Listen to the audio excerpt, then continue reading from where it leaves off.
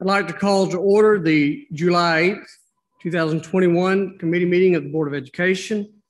I will entertain a motion that we approve the agenda. However, before we approve this agenda, let me ask if we can amend the agenda to include an item for public participation, which we will do following the meeting minutes approval. So that will make public participation item D, and then of course the corresponding letters after that will follow suit. So I'll then make the motion that we approve the agenda as amended to include a public participation item. Do I have a second? Second by Mr. Proctor. Any discussion? Sorry. Got too much hand-eye coordination going on here. All those in favor? Motion carries. That brings us to item C, that the Harris County Board of Education review the attached meeting minutes from the board meetings held in June. Those are included in your package. I'll give you a moment to peruse or ask questions if you have any.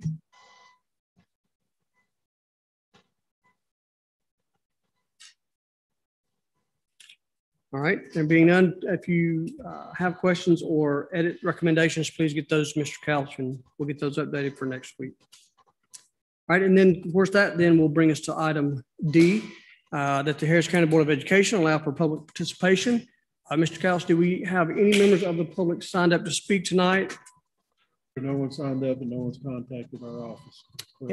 All right, and neither do I see any public in the audience. Is there any public participation, public present that would like to participate and make comments tonight? Seeing none, we will move forward to item E, that the Harris County Board of Education listen to a curriculum department update from Dr. Denny.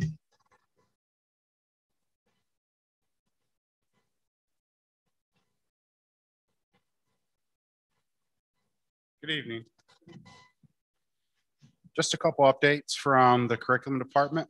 First one, computer science, we're actually going to push until next month. We had some things come up, some things shift, and we want to make sure we get you the correct information before we do that. But item number 2, our Cogni accreditation. While we have not received the official certificate yet, we have been accredited according to the accreditation agency.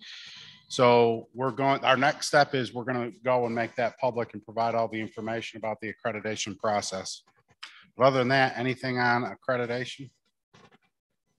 All right. If you want to jump to item 3 on the next page, the 2022-23 calendar survey results.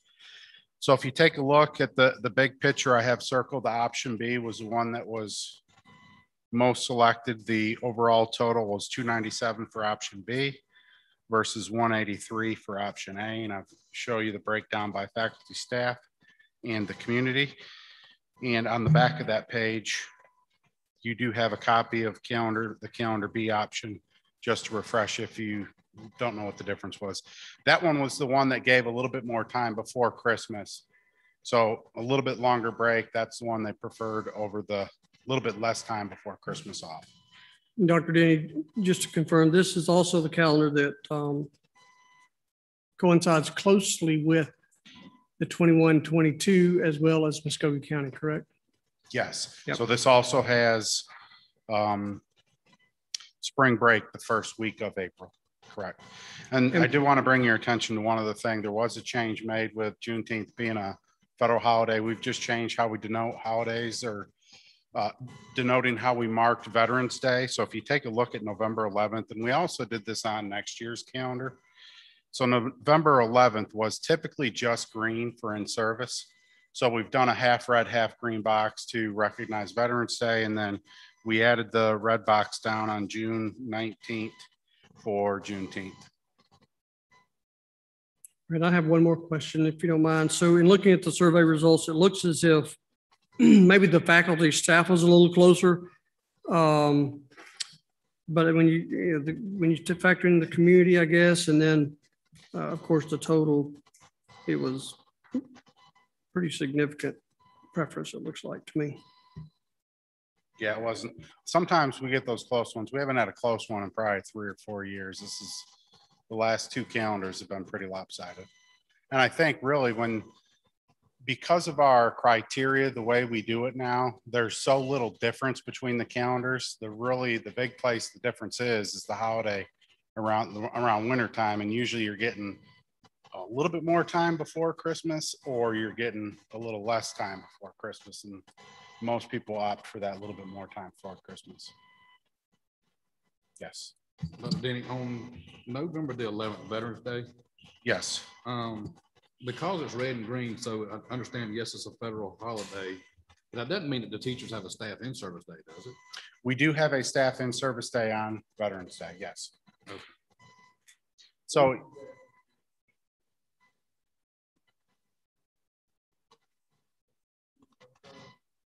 yeah, it was all green, and we've done that. If you remember, originally Veterans Day, we've worked and students came on Veterans Day for a long time. And then we moved it over to an in-service day, sort of that compromise between trying to get our days in, recognizing, families that had veterans in the family, so the students were off. But to get our required time in, we had to make it that in-service day. Any other questions? Moving on. All right. Item number 4, if you want to flip. So again, just giving you an update on our graduation rate, the cohort withdrawal application.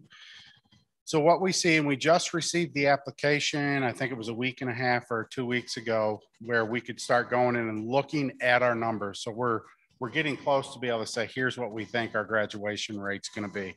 So if you look at those numbers, basically they categorize students with 5 major categories: dropout, death, graduate, transfer, and active end of year.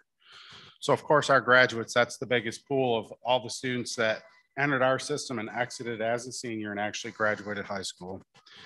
Dropouts, remember we talked about the unknowns. Dropout is sort of like this big catch-all category where there could be a lot of things that are counted as dropouts.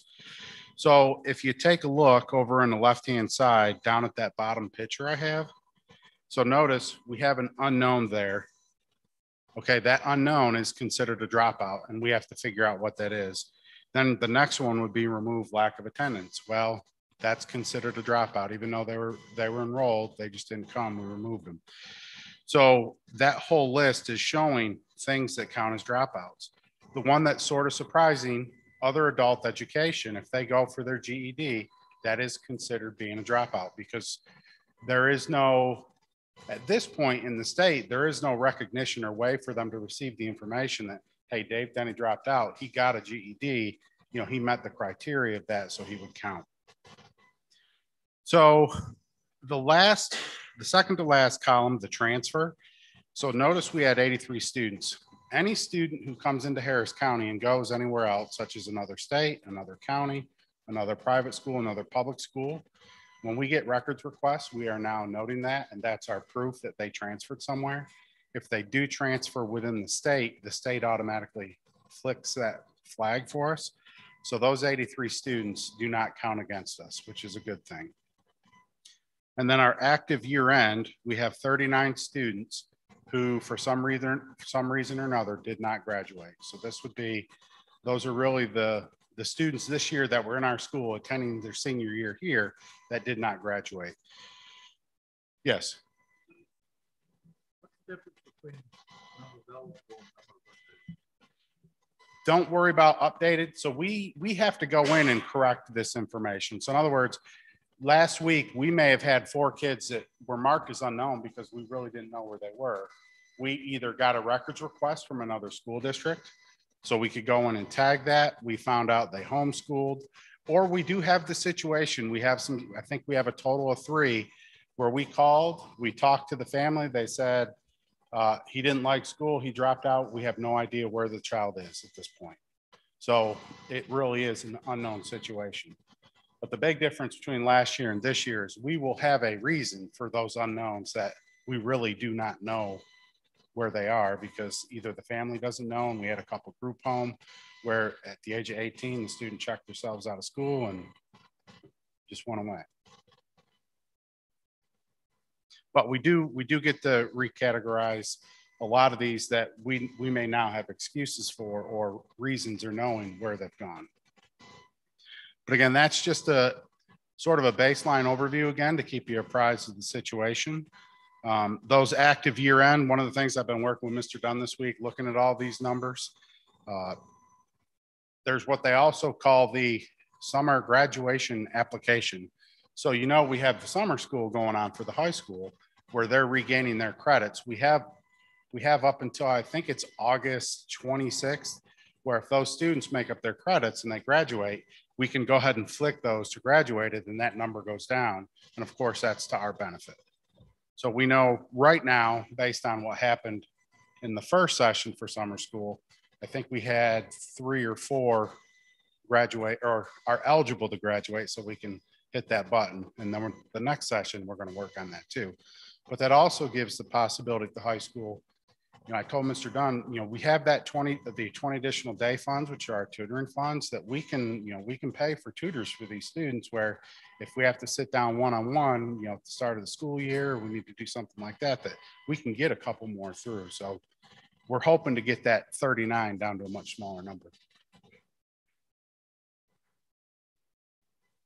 Any questions on that? I still can't give you a number at this point.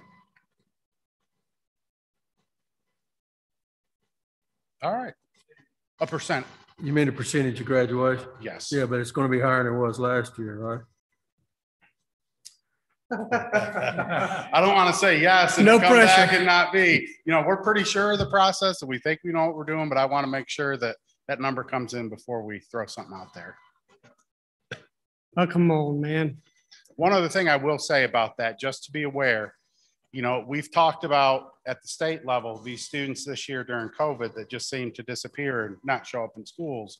Well, we had some seniors register this year and were very sporadic or did not show up for their virtual classes. So they're going to be in these numbers. And that's sort of where I'm getting at. I don't want to give you a number yet because some of those students are really working on getting through to graduate, and that'll really make a difference. We're at that point where, you know, we think 2 or 3 could make that difference between 88, 89, 90, 91. It's just, we want to make sure that we've got an accurate count of those. All right, on to the next page. We did receive Friday afternoon, we received our packets showing the Georgia milestones results for Harris County, the state, and our RESAs. We're not going to discuss all the details tonight of those, but there is a folder in your binder that shows those comparisons and how we did compared to the state and to RESA, to RESA.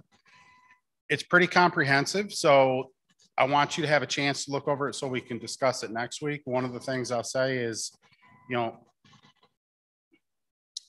they didn't look great. They didn't look not great. Some areas we showed some improvements. Some areas we showed some real oddities. We're still trying to figure out some things that happen, and I think you'll see that when you go through there.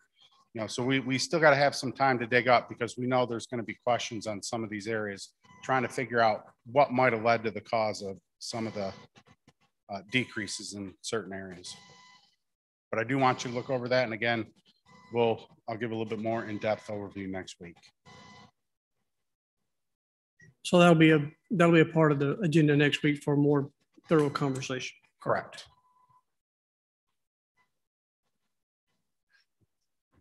One of the things I do want you to take into consideration, because we've had time to look over this stuff now a few days and we've talked about it repeatedly. Some of the general things that we have taken from it, and I want you to remember is that in March, April, and May, second graders missed 3 months of the regular school year. Then they had 2 more months of summer, and then they came in the 3rd grade. And in a lot of cases, they were still second graders. And they were really challenged and they had a hard time, and that may have a big impact on why those grades are some of the lowest. Also, one of the things that we generally notice that I'm encouraged about is as you go up 3rd grade, 4th grade, 5th grade, 6th, 7th, 8th, the older the student, the less the degree of loss. So I think they had some good school years behind them, which gave them an opportunity to go through this thing a little better than the younger kids are the ones who were just really devastated by it. But And you're going to have a lot of questions. I want you to look over it and ask anything you want to ask. But our whole goal is a plan on dramatically increase student achievement next year. This year, we were more concerned and told our teachers to work on keeping them safe. And they did. But now we got to get to the student achievement. Talking about the difference in the second and third graders, typically that should be statewide, wouldn't it? So do we get any results that will show that statewide? You have them in there. So if you look on the first page, and really you don't have to look at all the pages because it goes into domains and other things. But if you're looking for like a general,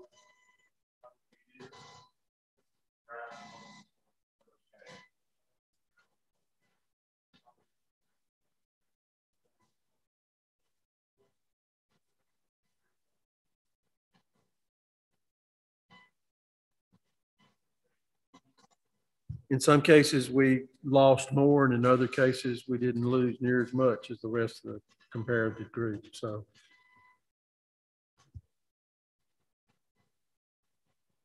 Any other questions regarding that? I know you'll want time to, to peruse it. Any questions right now, though? and look, if y'all have any during the week as y'all are looking through it, Dave and I'll be more than happy to talk with you about it. I'll be interested in your ideas because a lot of people are going to be looking at it like y'all going, what in the world? What else you got, Dave? all right, last thing, and I apparently forgot to put this on there, but just a real quick summer enrichment program update. So as you know, K-4 ended, I believe it was last Thursday. Creekside and middle school were done the previous 2 weeks ago. And then of course the high school starts up again July. I think they started. So their next session. Overall, we sent out a feedback survey of parents for K-4 just to see what their thoughts were on it. We got 99 responses, which I thought was pretty big out of a total of 400. And one of the questions just said, rate the program on a scale of 1 to 5. And of the 99, 94 said 5, 5 being the highest, and the rest of them said 4. They really loved it. The kids enjoyed it. The parents loved it. The biggest piece of feedback was, we wish it was longer than 2 weeks, which of course, definitely the longer we could have done it, yeah, that would have been great. I had heard too that the programs were packed. I mean, we had good participation. We were anywhere from 15 to, with the exception of 4th grade, we had about 15 to 20 students, with a teacher and parapro, and then sometimes we sort of even divided it out from there. That's great. I hope that will, show positive in next year's curriculum and learning loss. But I appreciate also the teachers and the staff that that made that happen. That's a big number for summer schools. So glad to hear it went well. Yeah, so they did a great job. They had a bunch of activities. One of the activities I went on with Mr. Couch, and he was picking on me, is the steam farm visit.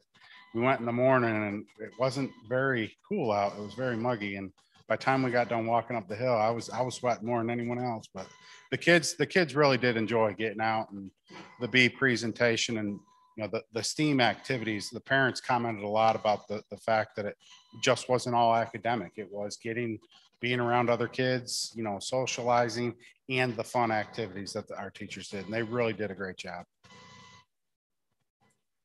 And just a little bit of a piggyback off of that, and this is a question, I guess, for Mr. Couch or whoever can answer it, but that was that toe in the water, if you would, towards August 6th. How do we feel we did with the lack of social distancing, no masks? Any feedback on that sample, if you would, prior to the larger gathering in August? To my knowledge, none of the students, we had no reports that anybody was sick. We did have one staff member, but she got sick. It showed up, I think, like the second day, so she didn't get it there. She brought it with her. It's one of the parapros. But that's the only case I'm familiar with anybody in the whole district. And we're monitoring closely, so we'll see. That's very encouraging. Thank you for that. That is all I have. Thank you, Dave. Thank you. That will bring us to item E2, that the Harris County Board of Education listen to a Human Resources Department update from Ms. Carlisle. Good evening. Good evening. If you take a look at your points for human resources, this is your typical update. And like I said last month, that list is very long. Do not be afraid. We're still in good shape. We have many. Do not be afraid. Today is what? It's July 8th. Yeah, okay. Yes, school starts very soon. When you see this list, know that many of those are pending, and I kind of put an asterisk just to kind of give you a heads up. And this is as of Tuesday. And in case you didn't know, in human resources, something happens every single day. So many of these have already, there have been recommendations made, but just to kind of boil this down for you, we've got 4 teaching positions still that are out there, but 3 of the 4 are very, very close. And I think we'll have them all wrapped up by next Thursday. So those are already way down into the process of screening and interviewing. We do have a clerical position at the high school that is close on. And then we have some parapro positions that are still available, and our principals are still screening for that. So really excited. I want to bring you a summary of the hires for this fall. I want to wait probably another week or 2, let it all settle. But we've got a big group joining us, 50 plus. So we're really excited about that. Some of our team members got to meet some of our newest recruits, and it's just one of the most fun things I get to do in HR, and that's really work hard to bring the very best to the principals. And we saw a great example of a wonderful team just today. But just moving on down, just a few updates just to remind you of the we're excited about celebrating our plan sponsor national recognition for the 403B plan, and that is next week, and you all were invited at noon. It will be at the Harris County Public Library in the conference room on the side, and we have our financial consultants. They're driving in. We have a lot of our Mentoro partners. They'll be flying in from Texas or driving in from across the state. Our faculty and staff committee, they have been a big part of this from the very start. So we just look forward to just taking a moment to just really celebrate this achievement. So really excited about that. And we're too getting ready, just to let you know, July 27th and 28th, you're welcome to come by. That's new teacher orientation. It'll be at the Performance Learning Lab and the cafeteria. We've got a big group, so we'll do that in 2 groups like we did last year. Either day, if you want to drop in at 8 as we're starting, we'd love to have you come meet some of our best and brightest new recruits, and they will be training for 2 days there at the PLL and the PLC. And curriculum will be doing a lot of the training with technology in the mornings, and then about mid-morning we're going to kind of change gears and we're going to go into human resources mode just to help them be prepared for employment and just helping them be successful this year. So they'll have those 2 days of training with us. And then there's a 3rd day where they'll be on the 30th, they will be at their school site, and their principals and their assistant principals and their teacher leaders will be hosting them and orienting them to the building. And they're going to hopefully get some time in their classroom. So that's what it's really all about. Absolutely. Ms. Carl, let me piggyback on that just a minute, if you don't mind, primarily for Harry's benefit, but for those of you that may or may not have been able to attend before, those are great events. I mean, to see those new staff members are excited about being here. Ms. Carlisle and her team do an awesome job presenting, and it really is a great event. But I just want to make sure that we understand our role is to come at 8 if you can come. It's not required, of course. But if you can, and just welcome and say hey and be introduced and say thank you and welcome to the team. Ms. Carlisle, I certainly don't want to get in your business, but would it be helpful if this team would let Mr. Couch know, or Ashley or somebody, if they're coming and in which day they're coming, just so you can be a little more prepared? So if you can do that, look at your calendars, and we'll be there, 5 minutes, maybe 10, because we don't want to stay and get in the way. We just right. We just want to make sure you get to put a face with it. Yeah. We'll have 2 groups, so we'll rotate between the 2 rooms. That's one of the things we found was very effective during the COVID year, is to split the group and give them that small, just make it a smaller group. So some of those things we learned are good things. So we're going to continue those. Yeah, so let's help Ms. Carlisle and her team out. If you can come, let Ashley know which day. That'd be awesome. Thank you for letting me do that. Okay, that'd be great. But you're welcome, as always. And on August 3, we're looking, it's time for back to school. So it's the back to school kickoff, that big annual event. It'll be at the high school, 8 o'clock. We're going to change it just a little bit. We're planning to do the breakfast mixer with coffee. Probably going to move that to the cafeteria just to help with space and a lot of other things. And then we'll go right to the auditorium at 8:30. And we're just going to do a lot of recognitions, a lot of celebration. And the goal is to leave inspired and renewed. So. Listen, I know I'm not the only one, but I am so excited to see that back on the calendar this year. That is a fantastic event. Just one of the many things that COVID robbed from us last year. So I'm looking forward to it. Bringing everybody together. That's what it's about. But that's all I have for you at this point. Any other comments or questions for Ms. Carlisle? Please. Do we have a theme for this year as of yet? Well, we do a little bit. I mean, the theme hasn't been narrowed down, but right now I think Rise Up is a little bit of where we're going. We have a wonderful speaker that's booked. Her name is Mignon Francois, and she'll be joining us from Tennessee.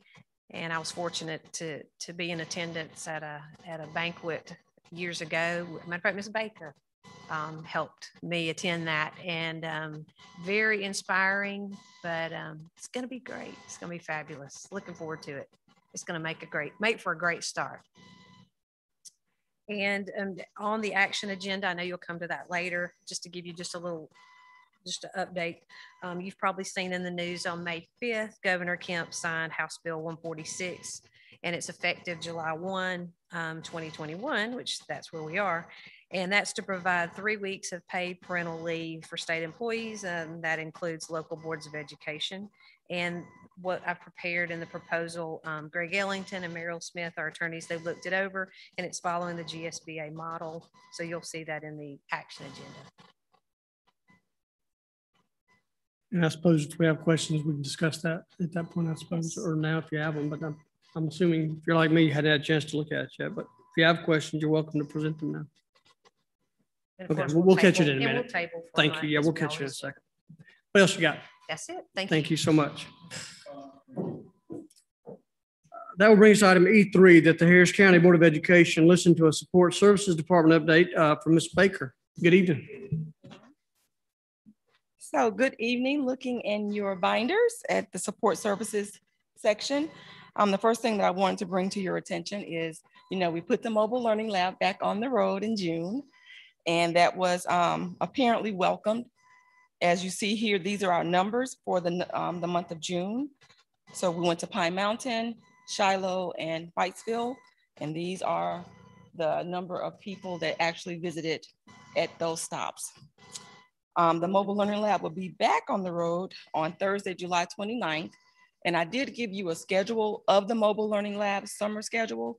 There is a change. The date is the same for the 29th. The time is the same, but the location is now going to be at the Waverly Hall Community Center. Initially, we were thinking it was going to be at the Harris County Community Center. So they've changed it to Waverly Hall.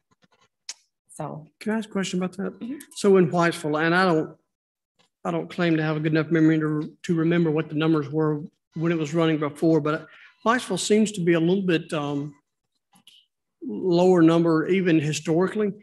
Is that due to the location we go to? Is it? I know it's not very densely populated out there, but I just wonder: have we looked at maybe it's the reasons we can help encourage participation right out there in Whitesville? Because I know it's needed. I just wonder what the hindrance is for getting the participation out there. I'm not sure about that, because the reason we went to Whitesville is because the numbers were not as high as Pine Mountain or Shiloh, but they were still pretty steady. So that's why we chose to go to Whitesville, because the numbers were pretty steady the last time. All right, I can't remember, as I said, but I know it's 18, 13, and 3. And I just wonder, it's certainly needed. I just want to be sure that we make it as available, obviously, as we can. We will. May I ask, where are they parking? At Pine Lake Chapel. We might want to talk to Dollar General. Well, we did the surveys from Dollar General as well, so that may be something that we can consider. Well, because you it's right know, off the we've talked to some interstate. people in the community out there. They probably know where areas they frequent, but it kind of varies out there. Sometimes you go to the chapel and sometimes they show up for meals and sometimes they don't. And that's what we did with the feedings Yeah. last year when we closed Right. school. We actually went to Pine Lake Chapel, but nobody was coming. So I went down and talked with the manager at the Dollar General and everybody started coming. Yeah. So I think it is a visibility because it's right there off. Well, I the know the Dollar interstate. General has a big literacy push, so they probably give us an opportunity to come. And I'm I'd sure hope they will allow us. I can go back and talk with the manager. That's a good suggestion. Thank you. Any other questions? Okay, so my next item, last month, I was asked about the numbers for the summer feeding program. So I have given you a 5-year overall numbers for the summer feedings from June 17 until June 2021. And you can just look for yourselves to see how the numbers actually, how they actually lay out here. But you know, last year on June 2020, our numbers were different because we were able to go throughout the entire community. We took our buses, so we had more feedings. We were able to give 2 meals at once versus people coming to pick up 1 meal for lunch. So our numbers were pretty high last summer. This summer, the numbers are still pretty good considering we only have really serving from 1 location. Park is our steady location. But because we had summer school at all elementary schools, we have Creekside with the middle school with summer school, and then we have ESY at Creekside. So we were able to serve breakfast and lunch in those programs. So that, along with the numbers of the people that are coming to Park, gives you the number that we have here for the month of June. That's significant. I mean, to your point, even if you take out 20, right, because it's an anomaly, I mean, that's still double. Mm-hmm. That's awesome. And we're still currently serving. Park is still serving for the month of July, and we're able to serve them and anybody in the community. I know the community center is actually taking advantage of it. The high school is taking advantage of it with their summer activities that are going on. So those numbers are probably going to look pretty well in addition to what you see here. Yes, sir. Now that was anyone up to the age of 18, right? Anyone up to the age of 18. You had any other questions or comments about the summer feeding program? That's really good. Okay. Thank you for bringing those numbers. Are you welcome? All right, go ahead. All right, so my next item, if you would turn the page, we have launched our Harris County Virtual Program application process. It actually began on July 1. It will run through July 15th as far as applications go for our currently enrolled students. Any students that are new to the district, of course, we will honor as they come in, and we'll receive those applications and review those as we get them. But our virtual program is for our medically fragile students. And those are students who have some type of medical condition, chronic illness, or something along those lines that's documented by a licensed medical doctor that says that if they go to school, that they're at risk in some way or another, or they are so chronic that their school attendance is affected by their illness. So that's who we're offering the program to. We have no idea.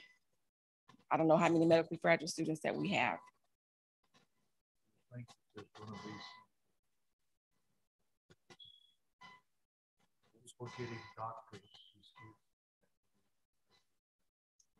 We don't know. I would hope that doctors remember they took a Hippocratic oath and will give the proper diagnoses. I don't know. We hope that we have people that are actually needing the program that will actually apply and be accepted. But we do have 3 different ways for applications to be given to parents. They can get them either from the website, which is the easiest way, but they can also get them from the Hope Center, or they can go to their child's home school to get an application. And if you visit our website, you'll see all the information that's listed there that tells you exactly what I'm telling you now. This document in front of you is posted there along with the application. Yes. And this may be a 2-part question or a 2-part answer by you or Dr. Denny. So how will the virtual students be, I guess, educator? I mean, would it be like a virtual like a Zoom in the actual class, or they have an assigned teacher to them, or what is our plan for educating these kids that are, going to be fragile? I'll ask to address that. We're going to base that primarily on how many we have, what grade levels, and what we think would be in their best interest. Also, we want everybody to come back to school. And if they're in a situation where they're unable to, depending on what the specific situation is, there's different kinds of delivery models we can have. And we can also hire different people. For example, if we had, say, 10 elementary teachers, 10 elementary students across all the schools and all the grade levels. Well, I don't want to pull a teacher from a classroom to teach 10 students, but we might hire a new teacher with the COVID learning loss money rather than our budget money to provide them with the services they need and that kind of thing. So we're looking at a bunch of different avenues, and I'm talking with other superintendents to be sure that we're thinking along the same lines they are. At this point, we're all kind of waiting to see how many medically fragile need the services, and then we're gonna move to trying to do as best we can, even if they're going to do it for a year or two and then come back. I mean, I want them to come back to school, and we have other virtual options available for kids if that's what they want to do from now on. But I don't think that's in their best interest. Do we know how the numbers are trending so far? We have, as of today, we have 5 applications. Are those students going to be counted in the FTE? Yes, they will be Harris County students. Any other questions? Okay, and that's what I mentioned. Initially, it was supposed to be held at the Harris County Community Center. Yeah, but now it's changed to Waverly Hall Community Center. Okay, and the last item that I have is not on my discussion points, but we did talk on Tuesday about the protocols because everyone is coming back to school. So I have given you this document. I put it into the insert of your binder. Yeah, it's there. Okay, this is the document that you've seen before. We first created this July 2020. Then we revised it January 2021 when the guidelines changed. And so we have now revised it with the current guidelines as of today. This may change before school starts if something comes out from DPH or from CDC, but as we currently stand, these are our guidelines. The only thing that's different than what you've seen from the previous versions, if you would turn to the back at the very top, we have added the quarantining for vaccinated persons because there is a CDC guidance that says if you have been fully vaccinated, then you will not have to quarantine if you have become in close contact with a COVID positive person. And I wanted to add this here so that everyone knows that this is the expectation. This is students and employees, correct? One of the bullets is where appropriate place coverage. Well, these are measures of illness prevention. I took these bullets from what CDC says can help us from getting sick. This is not saying you have to wear. This is just a measure to take to keep you from getting sick. Yes, that's our option, yes.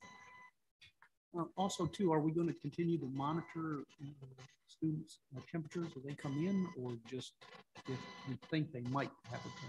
We are still going to monitor. And if you will notice on the very first part of this document, on the very first section, we are asking parents if they would please as well to check their students' temperature before they leave in the mornings, but we are still going to be monitoring at school as well. And Ms. Baker, what approach are we taking to determine if a student is fully vaccinated or not? Is it Scout's honor, or are we asking for some type of documentation? What's the approach? We can ask for documentation. I'm not recommending that. I'm just asking what is the approach? We can ask for documentation. Yes. Dealing with students and dealing with parents, and this is true across our region and across the states for the superintendents I've spoken with. If, for example, you come up positive for COVID, whether you're vaccinated or not, if you come up positive, and then I say I'm I've been vaccinated, I need to show that. If not, it's considered, you have to do the sick leave. Okay, so it's voluntary. If I want to stay in the school, I can volunteer. Otherwise, it's assumed that I'm not fully vaccinated and I'm going to follow the protocols. Right. That I understand. Thank you. So kind of to piggyback on top of that, Ms. Baker, how has the vaccinations gone that we have done? I'm going to jump ahead or take any of your thunder. No, that's my next point. Actually, I was going to close with that. If Good there are no job, more Scott. questions Way to about set this her up, part, man. then I'll go ahead and jump into that. The vaccinations have gone very well. On June 17th, when we did the first dose for everyone 12 and older, we had about 80 people. Today was the second dose for all those people that were vaccinated on June 17th. So by the time school starts, they'll be fully vaccinated. So we're having one other vaccination clinic, which is going to be on the same day as our kickoff. So I just confirmed with the Harris County Health Department today that they will set up in Harris County High School's cafeteria.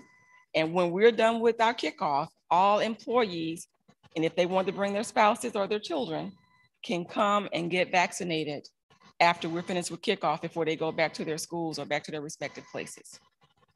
So that's right now scheduled from 10 o'clock until about 2. But of course, DPH does not turn anyone away. If someone comes in while they are still there, they will go ahead and go through the process. So what would be the protocol? I'm sorry. What would be the protocol for the second follow-up shot if we do the kickoff? I'll have to get with DPH and get the date. Of course, it'll be 21 days afterwards, but we'll have to find a location for that. You mentioned this would be for the employees, their spouses, and their children. What about our students? The same group that actually came today, everyone that's open today, which was all employees, whether you're certified or classified, employee spouses, students aged 12 and older, and community coaches who work with Harris County School District schools. So basically anyone student or adult, if I'm understanding right, that's associated with the school district. Yes, or their spouse. Good question. Go ahead, Dr. Sparks. I thought you had another question. It's not open to the community. Not to the community.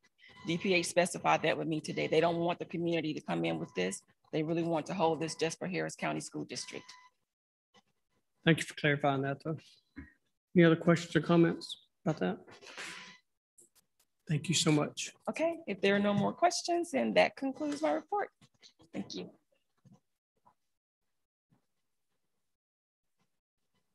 All right, and that brings us then to item E4, that the Harris County Board of Education listens to a facilities and technology update from Dr. Finney. Good evening, sir. Good evening.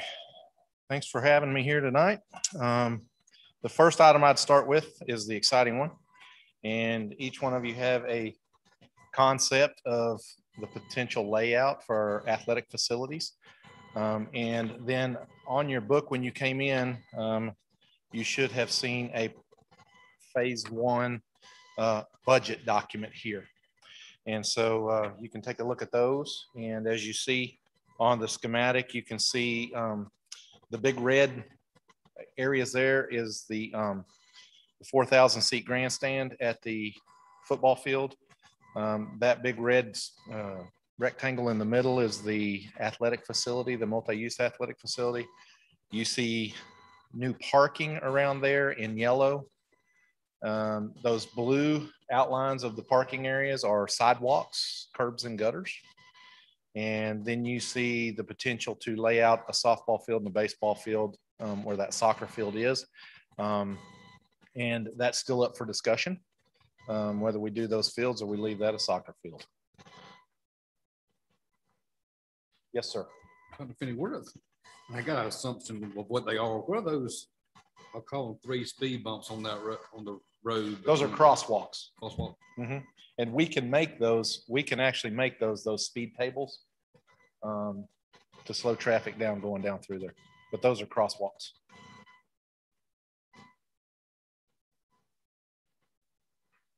And of course, the anticipated expense sheet from the budget. This number is for what you're looking at here. Yes. As we adjust it or whittle down, yes, it'll adapt. But this is a concept, and this is what it would cost to do this as the concept is now. This right? is everything except the athletic facility building. That would be phase 2. This is everything in phase 1. That's why I want to try and So clarify. it's itemized. Phase 1 is itemized. So say if we took the softball and baseball field out of there, you could subtract those numbers up there. Got it. For the softball and baseball field. If you only wanted to do half of the parking on the one side, you can see down here in the alternates what that cost would be. Good. Thank you for clarifying that. So in my mind, assuming, let's say, 1A, if you would, I mean, immediately, I think we all have discussed and agreed that we are moving forward with the new grandstand. So that's sort of the immediate project that is Yes, going sir. to start. Mhm. So does that include just the orange, or is that all the blue and orange and whatever else is associated with that grandstand right there? So it would include the orange, and we would probably want to do all the parking and the curbs and gutters with that grandstand that comes along with that. And then also what the architect recommends is to go ahead and grade off the pad where the building would be. And we would have that pad already sitting there. While you got the equipment out there? Right, while we've got the equipment out there. That would save some mobilization and some grading and so forth when we do build that building. That's one thing. Yes, sir. Now you were saying, are we going to do all of this parking area or just part of it? Or? So the part that's on the east side, where the soccer field is at, that is, we consider kind of essential and down here around the building. The one that's on the west side, where the water tower is, that is, we added that in as an alternate. So the architect knows we can choose to do that or not do that at an additional cost. So it's just depends on if we want to spend that money on that side. That's an alternate. Do you feel like we'll need that parking? I feel like we would need that parking if we can do it. Because when we build this stadium, we have the potential to host playoff games, not just for our divisions, but other divisions. And we run very short on parking when we have a football game up there. Yeah, but that was my concern because, like, say, when you do have a big game, everybody parks all along there. And in the past, when we've done projects, we've been kind of hesitant to save a few bucks, not to pave stuff, and we come back to do it. And I think, if we're going to do this, the equipment's there, we might as well go ahead and do it all at one time and have it be done with. Those parking lots are also going to help us with student parking possibly, and also loggering car riders for the middle school.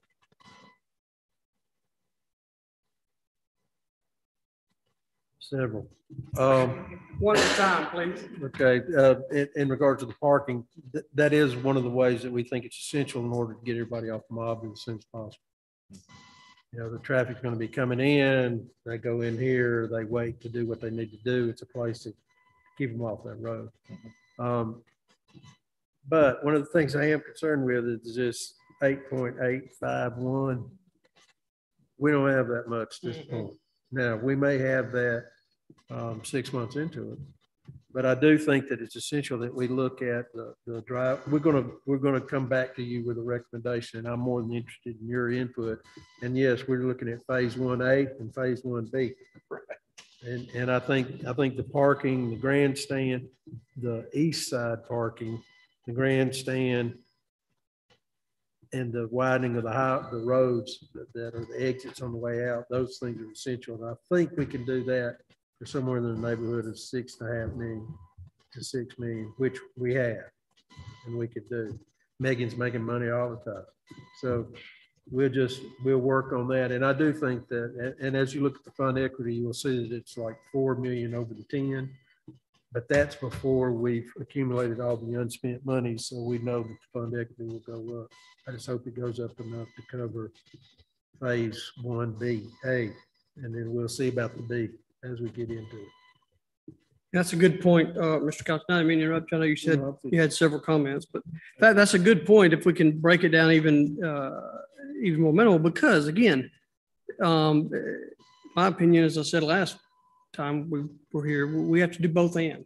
So we need to do this, but we also have got to remember We have elementary schools that are gonna have to be addressed. I mean, every day there is a new subdivision approved, it seems like, in this county. And so we want to be sure that we do both and that we are addressing the needs of our future scholar athletes, but simultaneously paying attention to the building needs we're going to have and not commit ourselves too far out. We can't do what we have to do for the educational piece. So that's just another caution for this team. Yes, ma'am. I had a question about the furniture, fixtures, and equipment. Mm-hmm. What furniture is that? Because if I understood it right, well, in this phase 1 plan, the baseball fields are included, so there would be a concession stand that goes with that. There would be dugouts that go with that. There's going to be concession stands and things like that under the grandstands. So there would be ice makers, some appliances, some chairs and tables, and so forth. Thank you. I just Yes. saw the bleachers and so I didn't know. Yep. Okay. Any other questions on that? Good. That's exciting. Okay. The next thing I have is the information here on the insurance RFQs or open bids that we're about to undergo. And you know, as a board, I've been tasked with researching this, and we're going to look as good stewards of the taxpayers' money as to what our options are for insurance. So this first informational page explains to you the difference between an RFQ, a request for qualifications to select a broker, or the other option would be open bids, where you give the specs to all of the brokers and the brokers go out and find the companies that can provide us with that insurance spec. Pay close attention to there because there's some details in there that it's not the same as when we bid a building, because if I've got broker A, B, and C, if broker A gets out there really quick and contacts all of these companies that write for schools, broker B and C cannot contact those companies. So it could be more advantageous for us to select a broker based on an RFQ, a request for qualifications. And you'll see this thick document is a very in-depth request for qualifications that asks those brokers all kinds of questions about their experience with schools and schools like ours, and insuring bus fleets, and the type of insurance specifications that we want. And then we can select a broker based on their reputation, some of their services, their experience, and we have a lot of choice in an RFQ to select a broker. So that information there is for you to give us input as to which process we would like to embark on. And if you would like to give some input, and whichever method we choose after the meeting next week, we will go ahead and put this into action and move from there. The timeline, yes, sir. The timeline would be we would get this RFQ or out as quickly as possible and have it before the end of August. And then it gives us time to select the plans and all of the specs that we want. The broker would then go to market in September. Hopefully by October, we're starting to get some packages together for you guys to review. And then we wanted to get it to you like we did this year, early enough where you have a couple of months to review it. And so that would be through October and November. And then December, you guys would act on an action item to either accept that bid package, and then in January, it would go into action. I got a couple of questions. That's Yes, all right.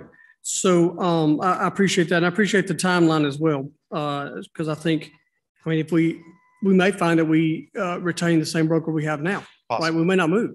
And so if that's the case, then the timeline goes like it always has. If we do change brokerage firms, I think your approach here gives ample time to market that business out to, for the new broker to market that. Now, I said that understanding that there are people sitting at this table more qualified to speak to that than I am. And me too. Yes, Okay. sir. And so, first of all, my opinion is the RFQ, the request for qualifications is the way to go. My opinion means nothing except for that's my opinion. All right. I would like to ask anybody around the table, of course, that has questions, but specifically Mr. Green, as to your opinion regarding the RFQ or the RFP, as well as the timeline presented. Any comments about this? Well, I'll just preface that by saying you can do the RFQ and request, of course, their qualifications, but you may have the best qualified people out there, but they have the worst rates in the world.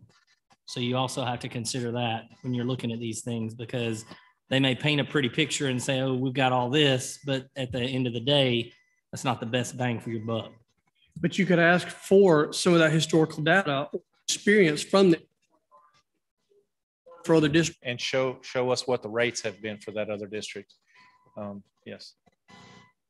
So, Dr. Denny, does this RFQ go out on the procurement website for everybody to have Yes, the sir. opportunity It to would. go on? It would. Yes, sir. It would. The state law requires that anything over $100,000 be posted on the Georgia Procurement Registry. And I'm sure this would be over $100,000. I'm very sure. And I'm very sure. Well, the thing I like about that is that it opens us up to be able to market it for other brokerages outside of our area who we may not even know about that could help reduce some of these costs when it comes to our, our insurance, when it comes to that stuff. Any comments or questions from my left side? I got another question. Yeah, I'm gonna come back. Well, no, you go ahead because I got something else I want to ask you. And Dr. D, you may not even know the answer. How have we done this in the past? Because I know we've had the same broker for years and years and years. Did we RFQ it back then and they just have been our brokers forever? They've been with us for as long as I can remember. Hutchison Trailer has. Well, the person asked that is Steve, because I don't think we've had Hutchison Trailer since everybody sitting around this table has been on the board except Steve. So do you recall when it was? Yep. Yeah. And so they've, this gives us a chance through an RFQ to really compare that, ask questions of different brokers. But also we know what Hutchison Trailer has done, and there's our benchmark right there to compare these other plans. For instance, the cybersecurity insurance that they got us involved in at their recommendation, that saved us a lot of money this year, upwards of almost $500,000 for a $10,000 deductible. For that, we're very grateful. Absolutely. So Scott, I want to ask you a question as well. And of course, anybody, I'm not just specifically asking Scott, but I know he has some experience in this area. But, and I, of course, will, and I ask everyone to, but will you, assuming, I mean, and I may be the only one that thinks we need to go with an RFQ, but if we go with an RFQ, just look through here and see if you have some other thoughts or questions that may want to be included as a recommendation. And Mr. Couch and Dr. Finney can take those under consideration. And when we write the RFQ, we can put anything in there that we want. And,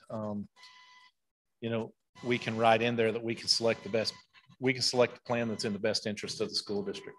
Yeah. And that's a good point you make, Dr. Finney, because I would say you only get one, but you get one chance to ask most of the questions.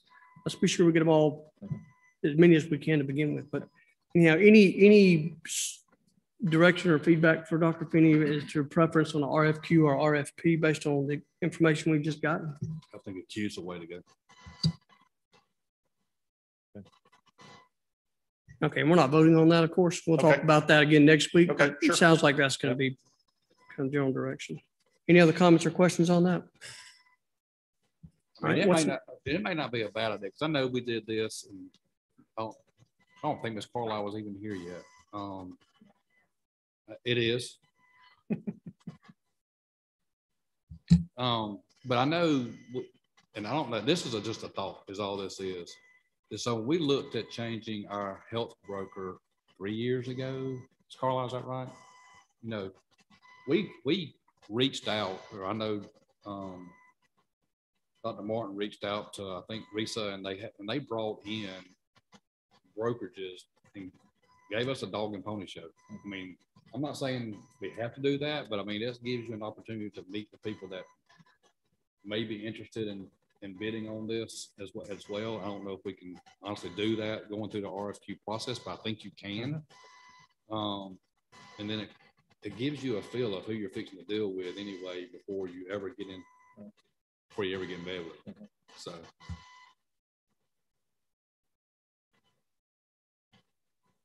All right. What's your next item? Well, I wanted to give you just kind of an update of where we are with our summer projects. And I know I didn't include this in your packet because I've given it to you before, but my little color-coded spreadsheet, if you've still got it at home. You know, at New Mountain Hill, we've installed a new fence around the detention pond and painted the front entrance. The park intercom refresh and fire alarm refresh is in progress. We finished all the projects at Creekside with the outside painting, the inside painting, all of the flooring except one classroom and 2 classrooms of furniture. Pine Ridge, we've finished most of those projects, except we are finishing up with a couple of the portables with some flooring. The portables have been painted inside and out. 3 of them have new floors. And so we're finishing that up, 2 classrooms of furniture. Harris County High School, all the painting has been finished. The kitchen roof is being finished this week. The stage lighting has been replaced, and it's really good. Stage floor, we hope to start that this week. For Mulberry Creek, the kitchen roof replacement is complete, and we're waiting to paint some of the front entrance. We're waiting on the repair to the roof maintenance shop, but that can be delayed because it's not essential for school. The bus parking area at Pine Ridge is in progress. All of our kitchen equipment at the schools has been replaced. Well, what we were replacing has been installed. We also completed a renovation of all the basketball goals in the high school gym, so they raise and lower now safely. Dr. Feeney, what's the update on the air conditioning units at the high school? Okay, that was my next thing. We're still on track to have the HVAC finished at the high school the last week of July. Met with the architects and the contractors and subcontractors today, and I said at all costs we have to have this done on time, and we are still on time for the HVAC renovation. It's been inconvenient. It's been, we've been working around moving parts and stuff, but that's to be expected. But what's not to be expected is we've got to be finished on time, and that's what I told them. Yeah, so we're on time with the renovation at the high school. When we come back on August the 5th and sit at this table, I'm going to reserve that question for Mr. Goodnow. Okay. Because I know it's coming. And we've already contracted with, or arranged, not contracted, as part of the contract. We've arranged for Jackson Heating and Air to have 2 or 3 people on standby that first week of school here at the building. So that when a teacher walks in and turns their air conditioner on and doesn't understand the controls or something, doesn't work quite right, somebody's right there to fix it on time. The Harris County Carver Middle School construction is on time. They hung the basketball goals today. They've got all the lights up in the gym. They've got one of the floors all the way down the hallway on the first floor tiled. It's really coming along. Just very excited. All of the Harris County Carver Middle School furniture has been ordered, along with the wireless access points, the switches. We finished the bids for the weight room, so we're ready to arrange for the weight room equipment to be ordered. So that project is it's going great. I know I saw, or somehow we talked about a potential date at some point for yes, ribbon cutting for public view, and of course that's several months down the road. But I'm glad to see that we're at least considering that, and that's an awfully large building with an awfully large amount of people. We may want to consider doing. I mean, when y'all are looking at the dates, I don't know, Sunday afternoon or early evening, when parents aren't working. because I may be wrong. They may not be nearly as interested as we are, but I would think if I got a kid come into that building in January, I'm going to be real interested in walking through that. May I throw some suggestions while we're I'd talking love about for it? you to. Okay, so we would like to either at the first or the second board meeting, it's up to you guys, before that first or second board meeting in November, have the ribbon cutting over there where we invite VIPs from the county and the school district and the staff of that district, and do it like we did Creekside before this meeting.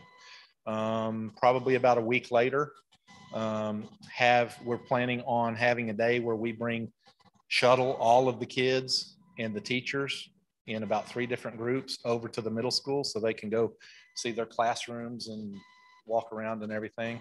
And so then they go home and tell them how exciting it is to their parents. And then one evening, to be determined, hopefully before Thanksgiving, but we could do it between Thanksgiving and Christmas, is have an open house at night where parents in the community could come and walk through.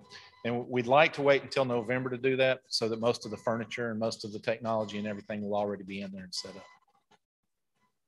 Yeah, that sounds fun. Yep. Exciting. Oh, it's exciting. Real quick, I'll just kind of update the rest of these. In transportation, ongoing HVAC systems are all being serviced on every bus. Buses being washed starting next week. Ongoing preventive maintenance and services of all buses. New driver training starts July 19th. We're beginning a routing with our updated map systems, and we're working on the transportation plan for Harris County Carver Middle School and the high school with the school administrators. Yes, sir. Have your new buses arrived yet? No, our new buses will not be here until August. Yep. So they're going to be probably a couple weeks late after the start of school, but we still have every route bus with an air conditioner. Yes, sir.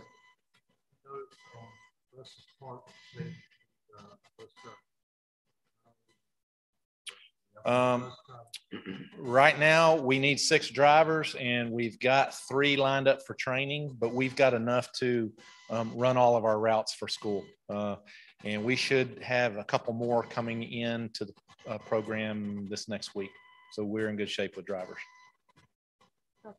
Yes, ma'am. Once the new buses arrive and they're implemented into the rotation, what would be the oldest bus that we would have? I think it's going to be a 2004, maybe a 2005. I'll get that information for sure. Yep. And remind me, I know last year, of course, we had masks and we had hand sanitizer. The masks are not going to be required. Are we still going to offer or have hand sanitizer available on the, do we have hand sanitizer on the bus? On what? On the bus last year, it seemed like we had sanitizer stations. We did not have hand sanitizer okay, stations. I was on mistaken. Okay, all right, that's fine.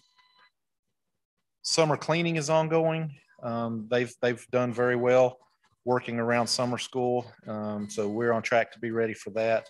Our new custodian manager, Charles Blackman, he's doing a really good job with Tim getting that going. Maintenance is ongoing, continuing all of the HVAC maintenance on the air conditioners. We just replaced all of those 200 fittings at Pine Ridge, the same as we did Park last year on those fittings that corrode. You know, we're working on over 2,000 air conditioners across the district, getting them ready to go. Replacing lights in the schools, flooring, replace the underpinning at some of the portables at the high school. Got that repainted. Striping parking lots and all of that. Oh, they installed all of the kitchen equipment and all of that. They did completed 120 work orders in the month of June alone. Technology, all the technology has been ordered for the schools that they requested. All the Chromebooks have been ordered. Harris County Carver Middle School, the high school, Creekside have all received theirs. We're waiting on the elementary schools. Like I said, the technology for the new middle school has been ordered. The ransomware event has been officially closed. And the techs are busy with the network preventive maintenance and upgrades. Looking forward over the next 3 weeks. Principals meeting next week where we're going to start looking at revising and updating safety plans and requirements, testing cameras, radios, alarms, SRO checks, OLR completion. Each school principal is going to schedule a walkthrough with me to go over their safety plans and their buildings before school starts. And that's where we're at. So I'm subject to any questions. Yes, ma'am. I know the students are returning, but they still get Chromebooks? Yes, ma'am. We took them up in a very methodical manner, and we've got them cataloged and pre-placed already. Unless the kid's getting one of the new Chromebooks, we've got what we think is a very efficient plan to get that same Chromebook back in that child's hands. Yes, sir. I know some of this may be for executive session because it involves security, but do we know exactly how they got us, how the cyber attack took place? No. We know how they got us, generally. We don't know exactly which computer or which account, but we know the methods that they used. Other than that, it's not specific as to how and where. Yep. Yes, sir. Did we ever find out if we were losing the SRO at Park? And then yes, the SRO, the current SRO at Park will be departing, and Chief Walden's working on a replacement for us for the beginning of school. And second part, do we know last year with our technology program and the Chromebook plans, how many did we actually lose? I'll have to get that information for you. Yep.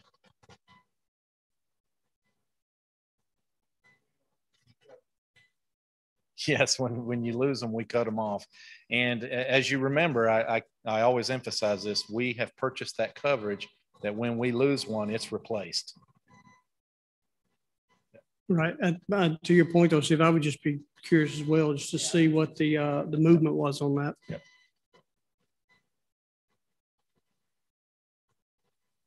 Any other questions? Any other comments or questions? Thank you, sir. For your time.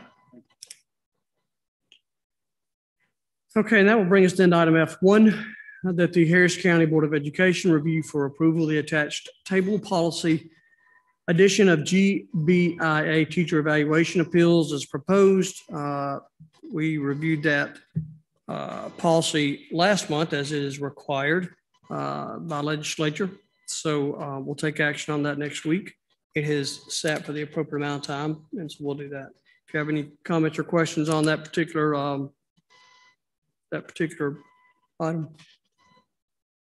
Okay.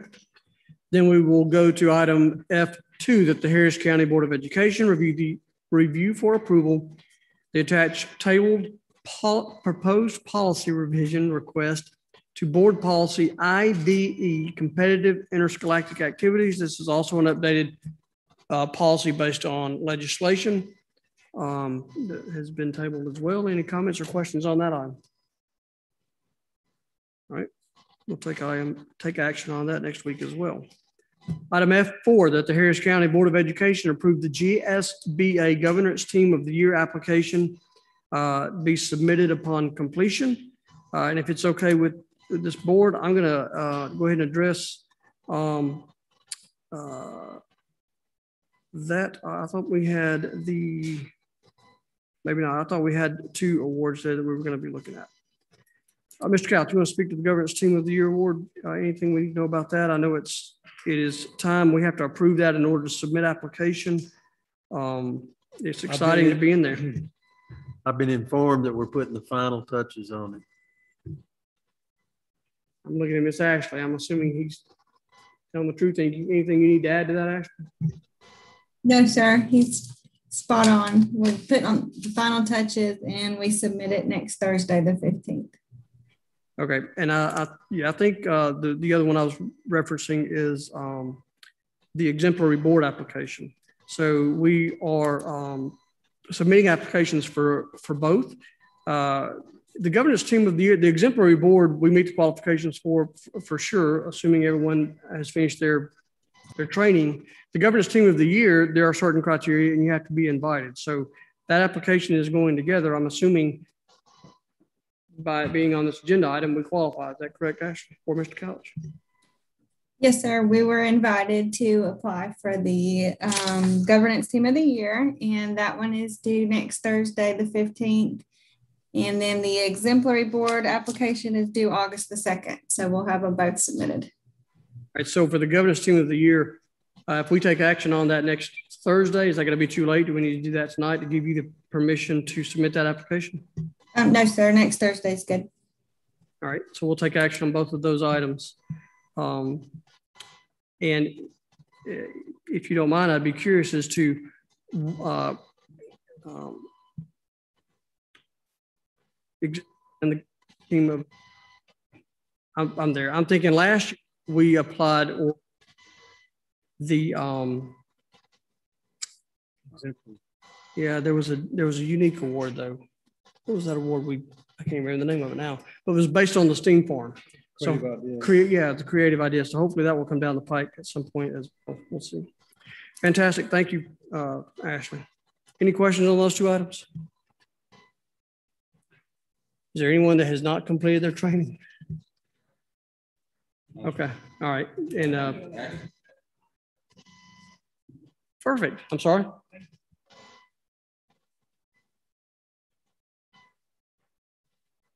I think you're right, Steve. I can't keep it in my mind.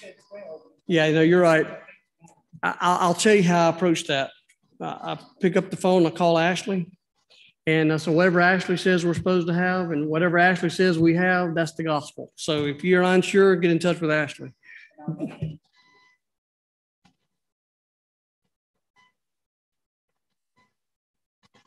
Yeah, you can see it there for sure. It's much easier to call Ashley. So, but all that said, if you are missing some hours, and let's be sure and get those knocked out before we take action on next Thursday, so that we're not holding Ashley up in the application process. Right? Any other comments or questions on that? Wonderful. Then let's move on to item F5, that the Harris County Board of Education review for approval the attached proposed board policy GARHB, paid parental leave. Mr. Couch, I believe this is the policy that Ms. Carlisle referenced earlier. Would you or she one like to speak to that? We do want you to take it. May have now, and then you'll be voting on it. You have to table it, don't you? Yeah, yes, so you've got. So you may have some more discussion next week. If you want to go over it and think it through, and then I'd be happy to. Can you give us the highlights? I mean, I understand what a paid leave policy is, but right. what this is something from the governor has, well, the legislature has mandated. I think you mentioned that earlier. Right. But what are some of the high level specifics? Well, it's a benefit for parents, and the governor's saying they're trying to honor the service of state employees and educators, that upon the birth of a child, the adoption of a child, or fostering a child, that parents would be provided 120 hours of paid leave for bonding time and transitioning, if it's an adoption or a foster child, to bring them into the home. So it would run concurrent with FMLA, and I think we're all familiar with that 12 weeks. And it would be a rolling year. So if you were to apply for that leave on August, let's say July 31, then that's when the 12 months starts for that year. And as that year progresses, some people may choose to take the 120 hours from the outset. However, some people may choose to take a few days and save some time for later during that year. For us, we are in our policy and in reviewing it, our leave protocol works off half days and whole days. So the recommendation is that you can take a half day, because that matches our leave system, instead of by the hour, which does not match our leave system. Those are a few points of it. One other thing is it does not matter how many adoptions or births or fostering events you would have within that 12 months. You get that 120 hours, and regardless of the number of qualifying life events. And if you have two parents in the same district, each parent would get the 120 hours. And if there's any leave left over at the end of the 12 months, it does not carry over, and there's no cash value or leave value that would follow with that. So let me make sure, bless you, let me make sure I understand what I think I heard you just say. So it is, you're saying it's 120 hours, not per leave, but per child? For the year.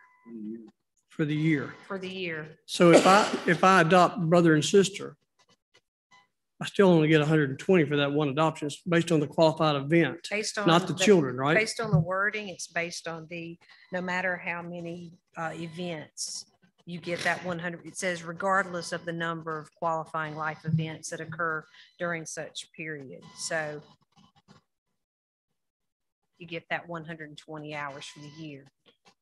Okay. No matter if it's one child or 3 children or 10 children.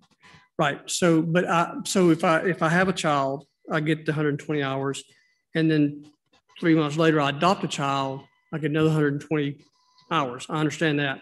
If I adopt 2 children at the same time, I get 120 hours. I don't get 240. Yes, based Okay. on the way it is stated.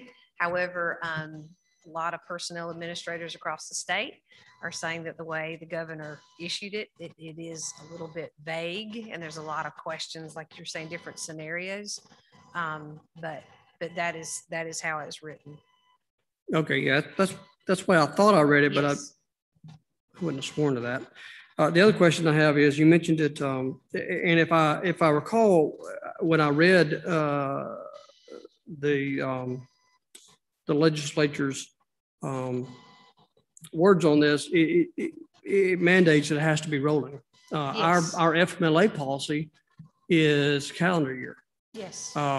which I still think is the best way to go. But but this brings another aspect, because although it could run concurrently, right? If I qualify for FMLA and I qualify for parental leave, and it's for the birth of a child, then they would run concurrently, right? I would get FMLA, the ticker would start for that.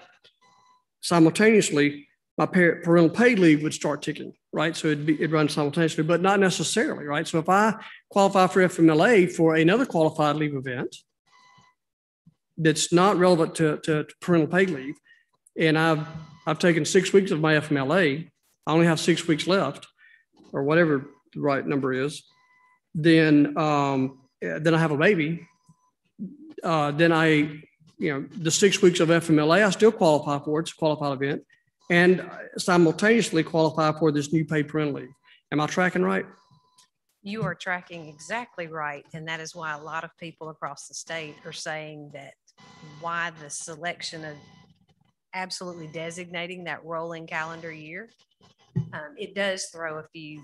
Absolutely. And in the research of this policy with Mr. Couch, it did bring to our attention that we are on the calendar year, and that there are options that we could actually, if we wanted to explore resetting what our year would be, because there are a few more options out there. That's just sure. You could do calendar, you could do fiscal year, or you could say from September to whatever you want to do. And for us, we don't really work a January. Our employees, for the most part, would be, our fiscal year would be July, where most of our employees are, teaching staff would be August. That would be something to look at, that if we wanted to adjust. So it opens up many questions. Yeah, it does, no doubt. And it could, just off the top of my head, I don't, administratively, I don't think you gain anything by moving that date. Because you still got to track 2 pathways, right?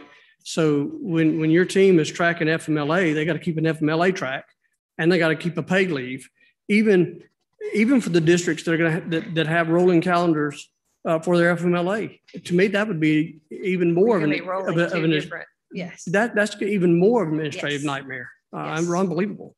But again, whether it's fiscal or calendar, you still got 2 tickers going. and there's some other variances there. We're not here to debate that tonight for sure, but I just want to make sure I understood the policy here. Now, not to consume the conversation, but help me with what I read as to who qualifies. So if I'm reading here, and I don't have my notes with me. I apologize, but the employees, okay. Right, full-time. The employees classified as full-time by the district, and they're eligible for TRS, which is Teacher Retirement System, or the PSERS, which is Public School Employees Retirement System. The employee would have to have had 6 continuous months of employment under the Board of Education, regardless of whether he or she is eligible for paid or unpaid leave under federal law. So that Can I pause you right there? Yeah, because that was one of my questions. Whether or not they apply, yeah. One of my questions, because it specifies 6 continuous months with the board. So it's 6 continuous months with the Harris County Board of Education, not 6 continuous months of being employed by a board. Our Board of Education. Okay. Yes. Because as individuals transfer into our district, that there's an eligibility there too for FMLA. So that would be similar. And then also it gets into the details of employees that are, as far as pay, employees paid on an hourly basis must have worked a minimum of 700 hours over the 6-month period immediately preceding the request. So if you have, those that work off the timesheet number of hours, and I know some of our cafeteria workers, they have so many, some work 6 hours a day, others work 7 hours a day.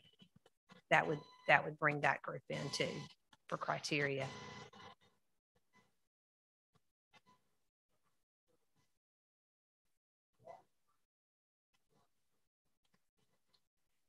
And just for research, just for informational purposes, we do have, I think, about 3 individuals that could qualify just in doing a little research of what we have right now. We've had 1 person inquire. So I'm sorry, explain that a little better. So we've had 3 people that would qualify the first 7 days of this month.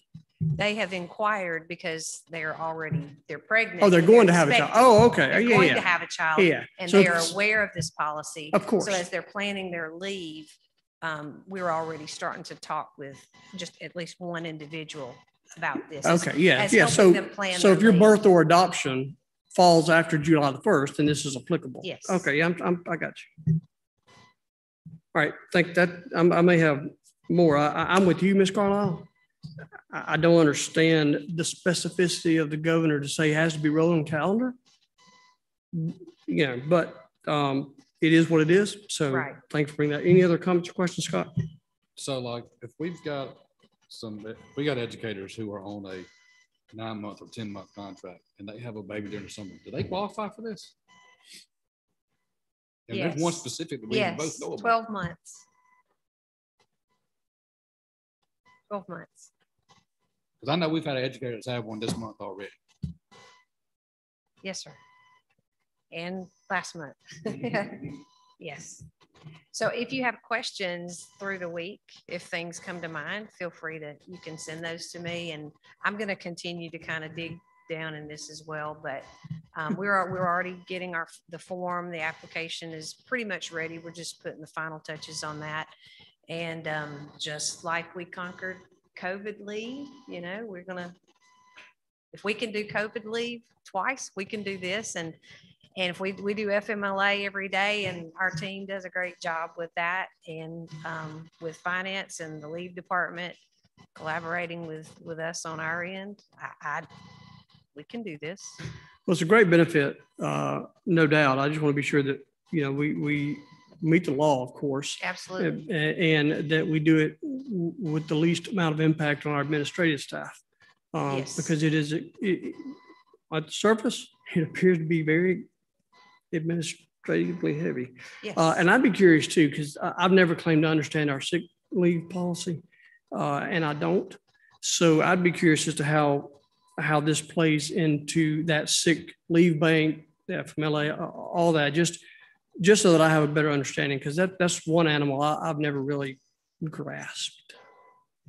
Right. Well, that's something already with Human Resources. I've reached out to Ms. Seha already. We're talking about how we can collaborate and work together because as they work with leave for payroll purposes, we work with leave for FMLA and now for paid parental leave and workman's comp. I mean, there's so many ways that leave has to be used comprehensively, not just for payroll.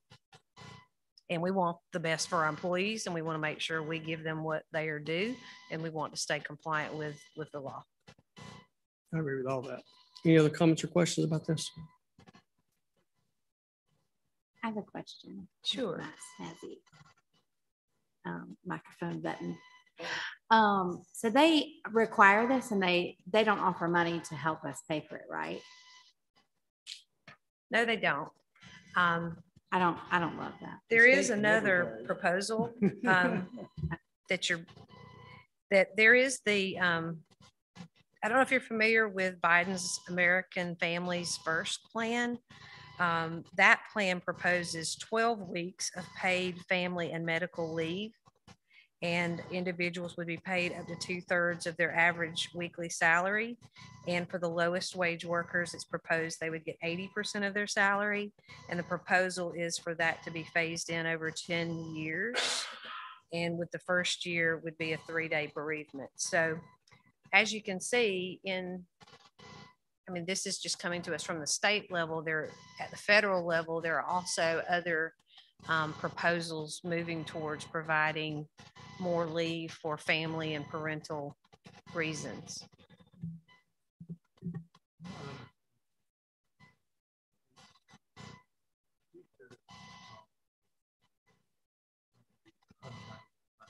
Yes.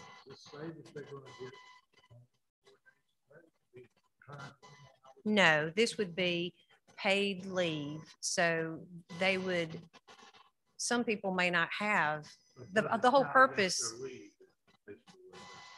it does count against their leave, but some people may not have leave accrued.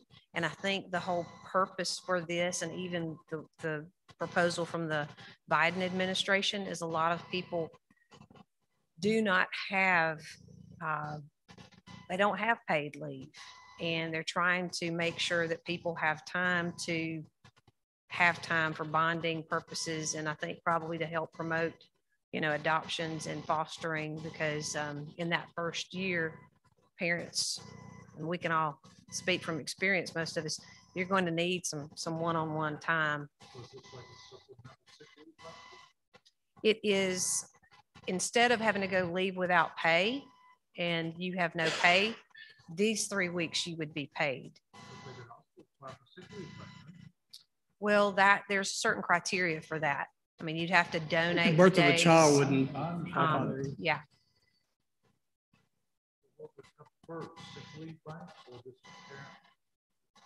I haven't explored that aspect of this. I was just prepared to present this point at this, but for sick leave bank, you have to exhaust your leave and go time without pay. You have to go without time without pay and then to be eligible. Right. Mm-hmm. So yes. You said they would still use their leave. So they're going to get paid, but it's going to count against any accrued leave that they do have?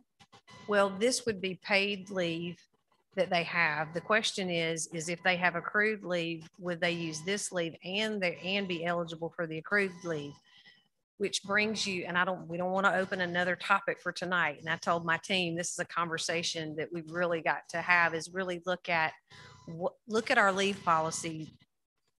Number one, look at our leave policy and how we want to move forward in the future, because it does bring up our calendar year for FMLA. It does bring up how we look at life events such as this, the physical life event, and the amount of time that one is physically disabled with childbirth, and then what is acceptable medical leave covered through a physician.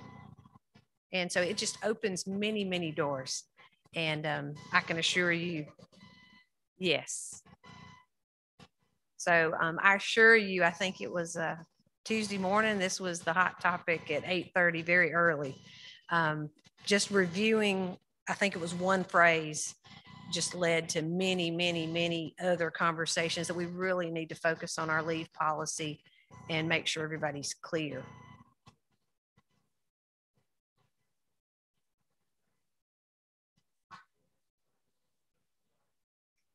Because we Any have other just- comments, any other comments or No, questions on that? No, but if you have any questions in the week. Can of worms we're just talking. I do want to say over here on the sidebar, there's a lot of things like, what if they don't have enough leave to cover the pay? Do we pay them? What happens with maternity leave? I mean, I know of specific instances, and you may too, our maternity leave's 12 weeks. And we've had parents take it, fathers have taken the same thing. So it's real. There's a whole new layer on this thing. We don't know the answers yet, but I know Ms. Carlisle's working on finding out. And Greg Ellington's getting a whole new education on it too. Any other comments, questions? Thank you for that. But in closing, Yes. we do need to study our current leave policy and how this new bill, how this will impact that. We need to look at our FMLA calendar, and we need to really coordinate in whatever direction we go.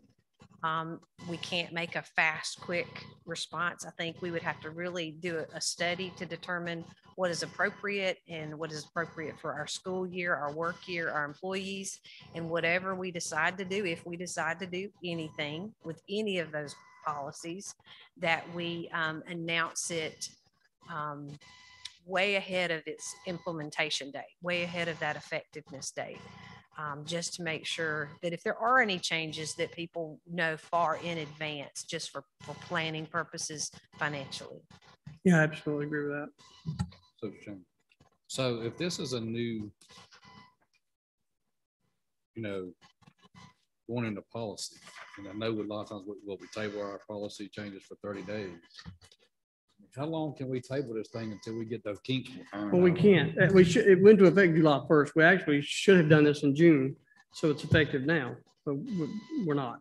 We're here, July the 8th. So anyway, the point to your question, Scott, we're going to need to vote to table this policy next week, and then we'll vote it into action in August. And at that point, we'll only be a month behind. But it'll be retroactive to July 1, so we can meet the quality. And then as we move forward to Ms. Carlisle's statement, we can amend the policy as necessary. But I think what we have here, or what we're going to vote on next week at least, is by law, we don't have an option. So we got to do it and then amend as we go.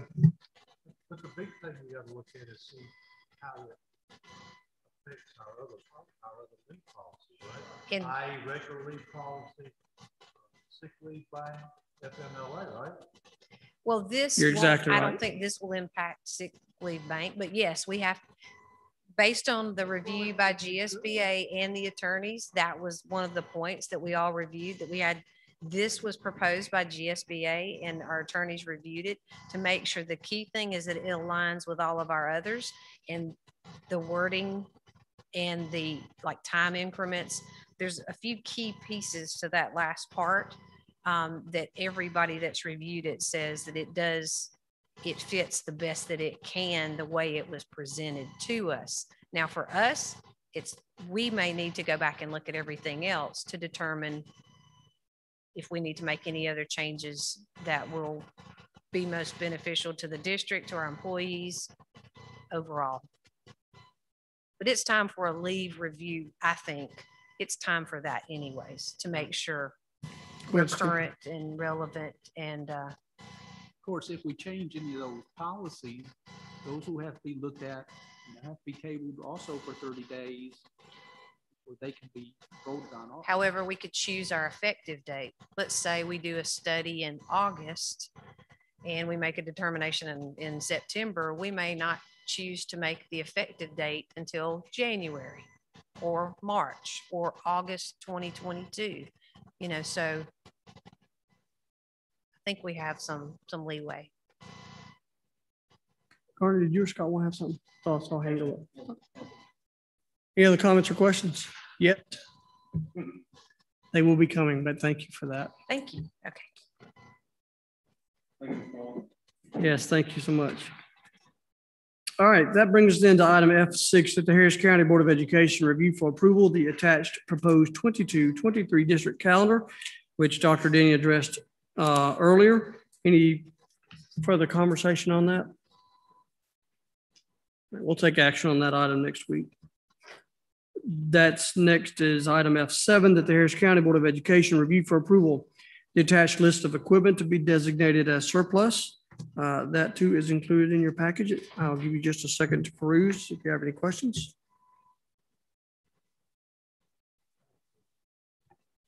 What makes the desktop PCs surplus? So the operating system is not sufficient. They no longer support the latest Windows.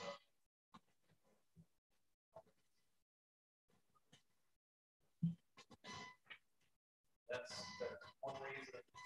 Some of them are. That's one reason.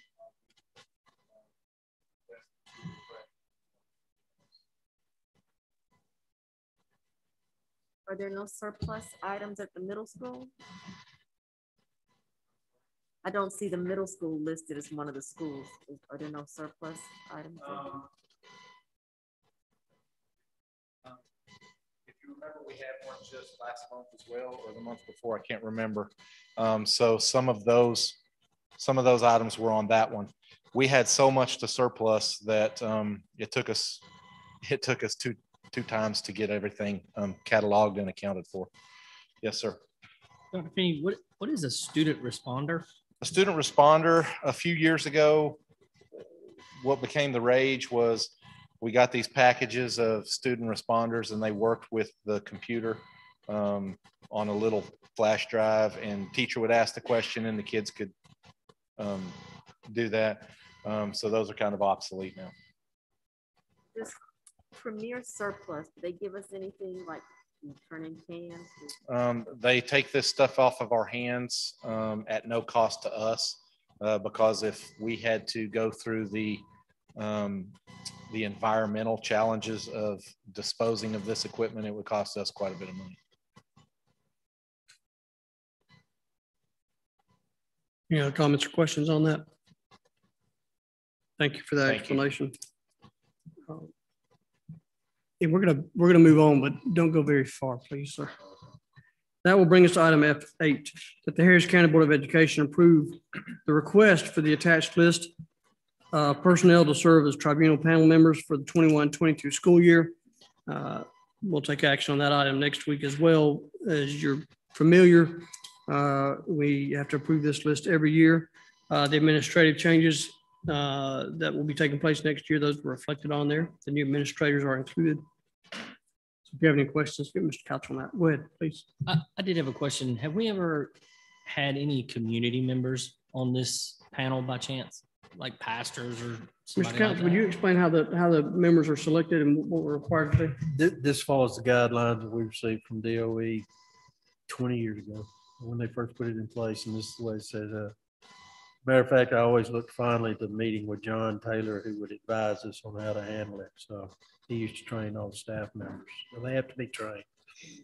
So we have certain criteria or as to who can be a member, and I'm assuming community members aren't on that criteria. That's set by our Board of Education. To be our member. No, that's set by the city. I have teachers on mine.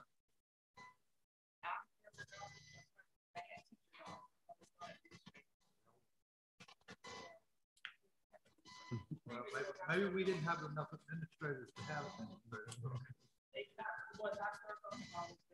Three members? Three members? Three members plus the foreign secretary and of course.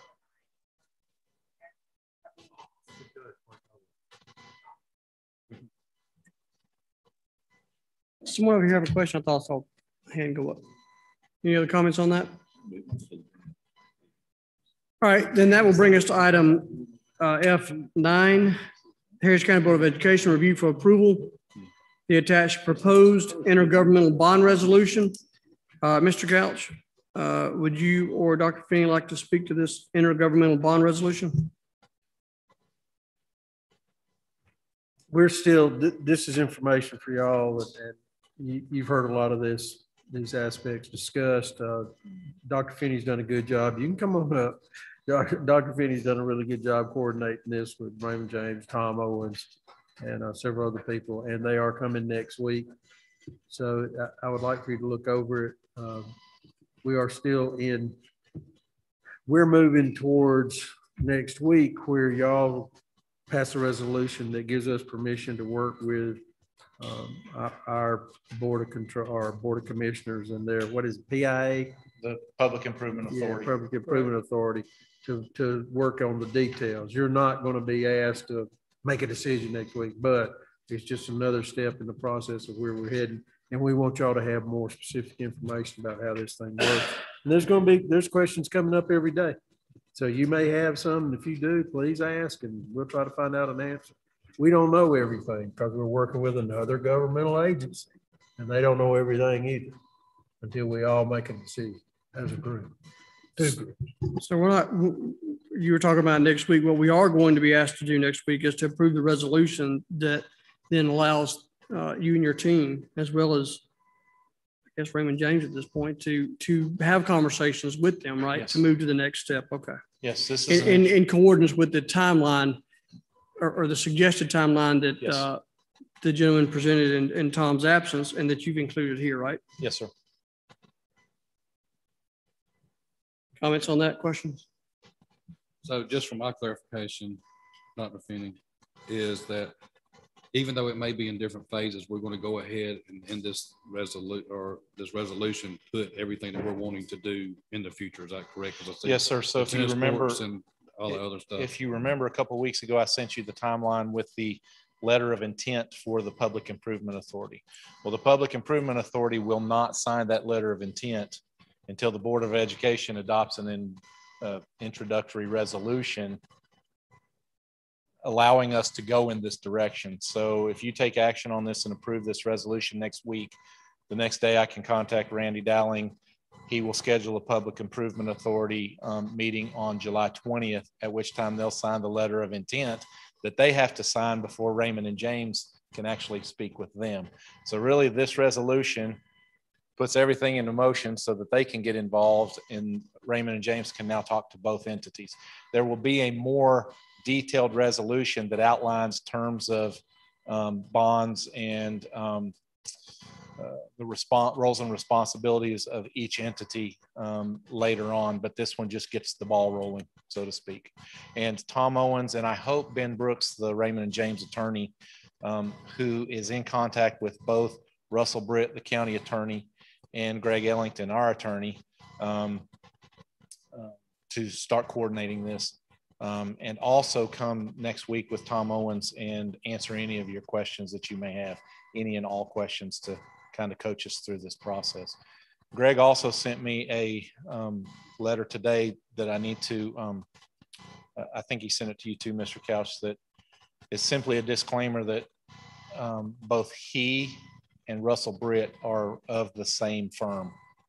So they thought that was important disclaimer for everybody to understand that as well. So I will have that included next week. Yeah, basically, they're just saying there's no conflict of interest. Right, So we yes. understand that they're Right. declaring that where there will be no conflict. Yeah, and I entities and so disclosure. Yeah. Any other comments, questions? Thank you for Thank that. All right, that brings us to item G1, that the Harris County Board of Education review the attached major purchases report for the month of June 21. That is included in your package. Questions regarding that? Is the Georgia Driving Academy something different than a truck driving school? The question was, okay, did you hear? Okay. The question was, is the Georgia Driving Academy different than a truck driving school? Yes, it is, because the regulations now state for our recovery teams to go out and recover one of our school buses, because the load of that school bus on our wrecker exceeds, it's basically the equivalent of a tractor trailer. So they have to have that endorsement on their CDL. So we had to send 4 of our mechanics back to truck driving school to get that certification so that they can go recover buses. Thank you for that explanation. Yes, sir. How many Chromebooks do we actually I don't have that number right now. I'm going to get that number for you for next week. Any other comments, questions? Thank you, sir. Again. All right, that brings us to item G2, that the Harris County Board of Education review the attached financial report from June 30, 2021. I'm amazed I'm even calling that date. Mr. Couch, any comments here? That's always encouraging. Let me ask, so June 30, that's the end of the fiscal year. Is this the end of the year report already? We still have some things to finish up, and actually it goes through the end of July. Okay. There's still some things that can be done. Okay. Taken care of. In actuality, there's some things that go on into September 30th. Yeah, I was going to say, I was thinking we really won't know the final number till somewhere in the fall, right? Right.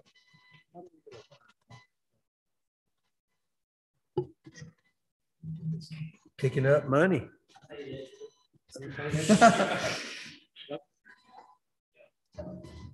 That's probably related to the fact that we just, had an increase. We're in a growing county. We're having more things come up. Our property digest went up. There's a lot of different things came in revenue that wasn't anticipated. Didn't anticipate.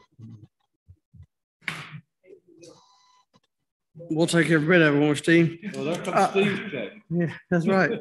So, yeah, I think, Mr. Couch, to your point, though, it is important to realize that this is the end of June. There's some ancillary stuff, I'm sure, to come, but only 98% of the budget was spent, which is a testament to the controlled cost, especially in a year when there were significant challenges with that. And we had some savings, right, because of the challenges, and we had some expenses we weren't expecting because of the challenges. So thank you to you and your team for managing those costs well.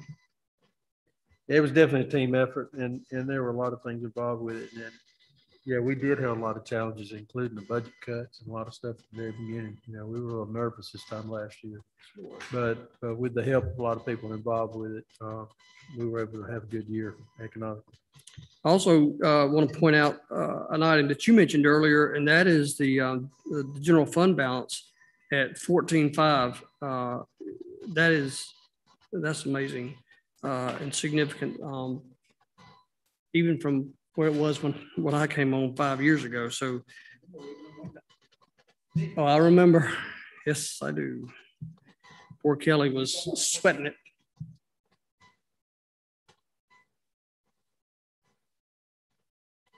Yep.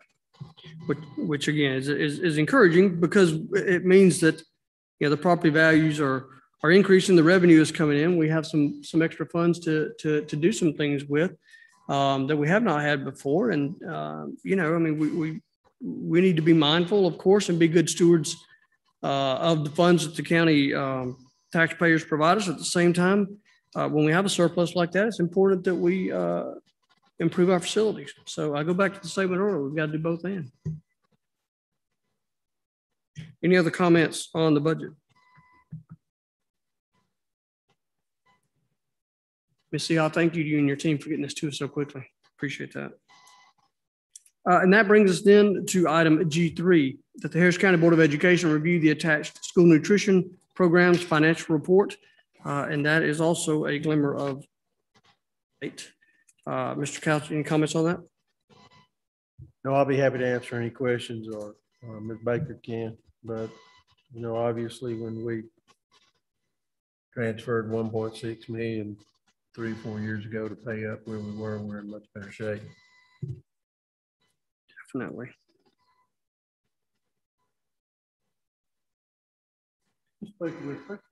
I remember as well, Steve. We're still free until the end of the year. No.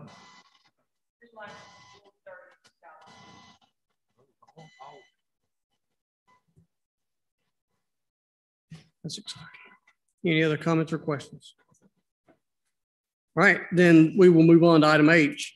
That the Harris County Board of Education review news and information or share news and information they might have with the community and the rest of the board. And I'm going to start with on my left, Ms. Oliver tonight. I just wanted to say what a wonderful opportunity it was, and to thank all of you and Mr. Couch. Thank you for letting me go to the conference. The summer conference was wonderful. It was great to be there, even in the overflow room. It was nice. Great to see so many familiar faces. Nice to hear stories. It was refreshing to share ours. I know you guys hear us say it a lot, but when you go to a conference like that, it's really nice to be able to hear stories from other districts and go, you mean that's not the norm where you are? You know, to hear and to take a moment and to truly be grateful for the people we have here, for the family feel we have here, for the desire to see that each child receives the best education they possibly can if they live in Harris County. That is a blessing. So thank you for letting me attend the conference. I learned so much, so many great books I came home with, and I'm just very grateful. So thank you. Nice. Dr. Sparks. I enjoyed the conference. I attended virtually as well as the delegate virtual conference. Both were exceptional. I enjoyed the virtual just because I got a chance to go to more than one session. I don't know if they're going to charge us for that. Thank you. Very nice. Mr. Goodenough. I really don't have anything other than I hope all the teachers and staff enjoy their summer recess period. I know they need to recoup from after last year. Yes, I would agree. Mr. Ray. Sorry. I too had a good time at the GSBA conference, networking with other districts and seeing how they handled, you know, the big topic was, of course, the pandemic and how they dealt with it. And, you know, to piggyback off what Ms. Oliver said, we had a lot better plan than a lot of these districts did. And we had our students in class, in school, where a lot of districts weren't even able to manage that. So again, kudos to all of our folks that made that happen. And of course, we always learn a lot at those conferences, but hopefully we'll get away from the virtual aspect and get back to in person, because that was not always pleasant during that event, but they made it work.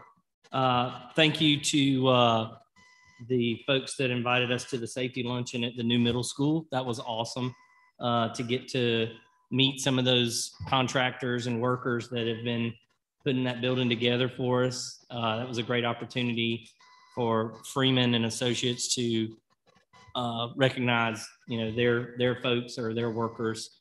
The food was great, and the tour was even better to see the progress that's going on over there. If you haven't had an opportunity to ride by, just every day on the outside, something changes. So it's just awesome, and we all look forward to that. And just a special thanks to our staff, principals, teachers, lunchroom staff, parapros, all that worked extra over the summer to give our students that opportunity to catch up and have that extra opportunity to learn. I know I've heard from several parents that had children involved in it, and they thought it was great. Based off the surveys that Dr. Denny showed earlier, that I couldn't agree more. They enjoyed it and wished it was longer. So thank you to all those staff that gave of their time to take time out of your summer schedule for that. That's it. Mr. Green. Mr. Ray took about all my thunder. So the only thing I'll say is that I hope everybody is enjoying their summer break and continue to enjoy that for the next month. And next month will be here before you know it. Indeed it will. And so with that depressive comment, you think you, Mr. Proctor? Mr. Couch? Real quick, I do want to say that back when we first realized we were going to receive money for learning loss and summer enrichment was being encouraged, we were all kind of going, man, we just want to get out of here. We don't want to come back and do anything during the summer. But a lot of teachers bought into it. Everybody in this room, including Valerie Longshore back there, had a lot of input to it with transportation, with feeding kids, with doing instructional stuff, with bringing in activities. Dave and Aaron worked really, really hard to set up a good program. So with the academic emphasis in the morning and then the activities in the afternoon and working with all those teachers and giving them opportunity to work with the kids, it worked out really, really well. Jay Borden did a fantastic job down at the steam farm. And to see kids happy and excited is contagious, and the teachers were the same way. So a lot of the people that were involved with it, even though they were tired from the year, that, I don't know, interaction with kids. And I have to say, Miss Sawyer, who was teaching virtual, was so excited to have kids in her classroom. And there were a lot of teachers in that same situation, and they did a really, really good job. And the principals and the assistant principals are really to be commended for their achievement with it. I do think we ought to consider making it maybe 3 weeks, but we'll have to sell that. Thanks. Yeah, I absolutely agree with everything that's been said.